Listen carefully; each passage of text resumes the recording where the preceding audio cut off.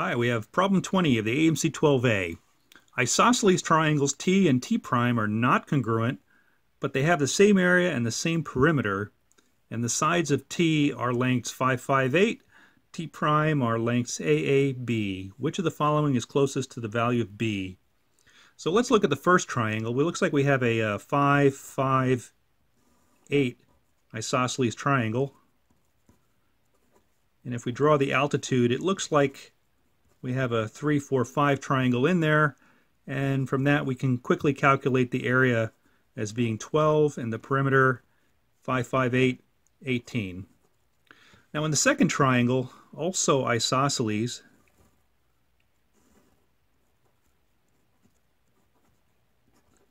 we have the same perimeter and the same area.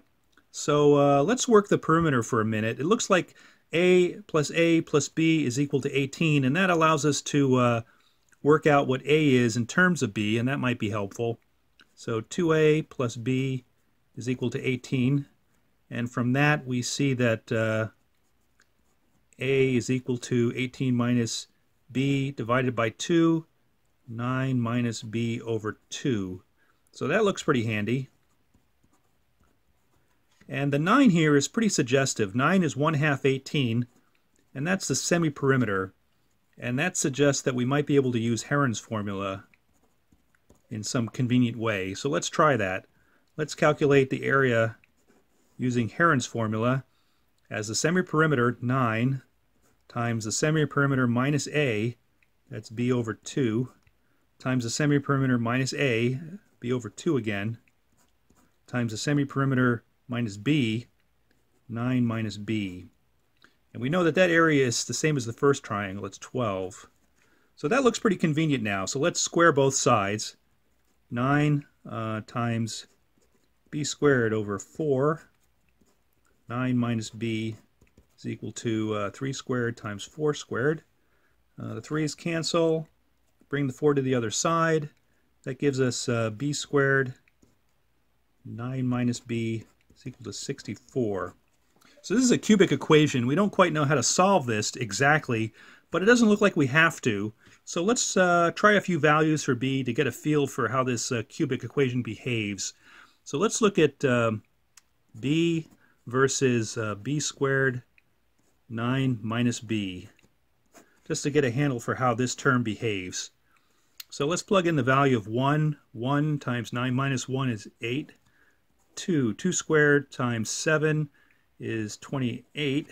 3 squared is 9 times 6 is 54. And 4 squared is 16 times 5 is 80. So here it crosses the threshold of 64 somewhere between 3 and 4. And so that tells us our solution lies somewhere in between here. And we already know then that the answer is either A or B, but we don't know whether it's closer to A or closer to B. So one way to decide that is try another value, another intermediate value of, say, 3.5. That's 7 over 2, and see what value we get there. So 7 over 2 squared is 49 over 4 times 9 minus 7 over 2 is 11 over 2. And that is equal to 11 times 49 is 539 over 8. And let's do this division real quick. 8 into 539 is 6. 48. 48 is 559. And that's a 7 with some change. Okay, so with 3.5 we get 67 and change. And that already crosses the threshold of 64. So this, we know that our solution lies somewhere between 3 and 3.5 is somewhere where the solution lies. And that tells us our answer for the most part. We know that it's closer to 3 than it is to 4, and that gives us choice A.